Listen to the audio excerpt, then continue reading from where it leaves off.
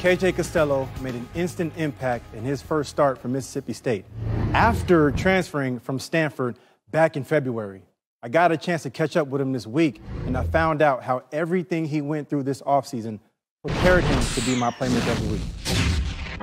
After everything you've been through, man, in the year, your injuries, to be in this moment right now, man, how big was this for you? You know the drill. You've been hurt. You don't know if you're going to play again at a high level. It took me months, to get back to where I wanted to be.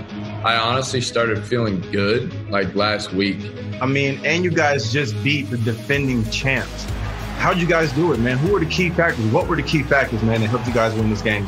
I remember watching LSU last year. Knew every single guy on the team.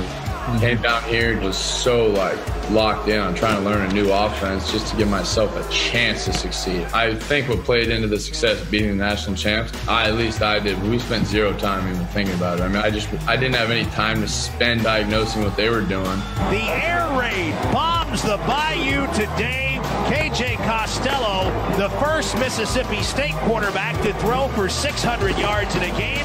What is it going to take for you guys to get through this gauntlet of a schedule, man? How good can this team be? I mean, I heard a lot of coaches, every player in the country, they talk about going 1-0 every week. And Leach, he really does not care who lines up on the other side. We're trying to perfect our craft at what we're doing and do our job. Yeah, what an incredible debut. And how about this, Reg, from KJ? Pretty surreal for me. I still have Reggie's jersey hanging in my room. Oh, man, that's amazing. Cool. I love that. That's pretty cool, man. All right, Matt, let's welcome everybody to Club Heisman. We got no jackets on because we don't wear jackets in the club, man. So, Matt, we got a couple early Heisman candidates that we like, right? And we also got some VIPs that we think are going to be on the list all season long. Who are some of those VIPs? All right, so let's take a look at the two VIPs so far. We have Trevor Lawrence from Clemson. He's been near perfect so far this season.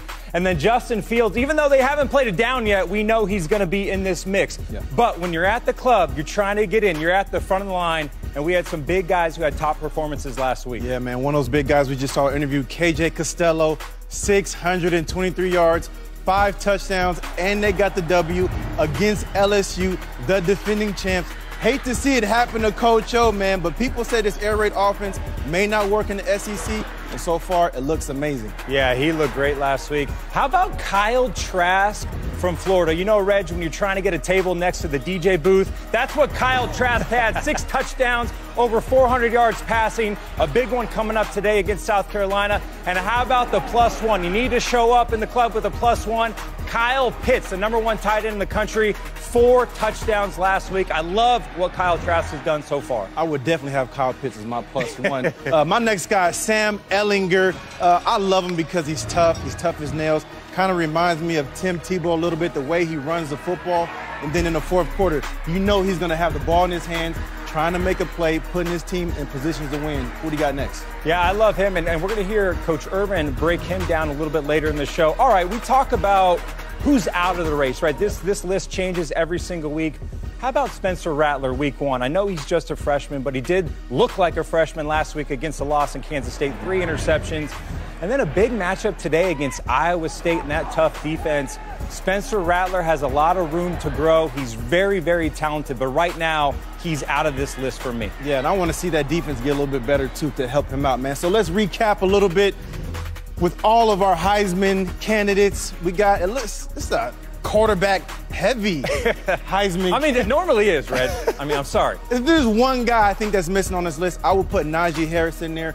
3 touchdowns in his first appearance, and they got some big games coming down the pipeline. So I think Najee Harris is going to be on the list this season.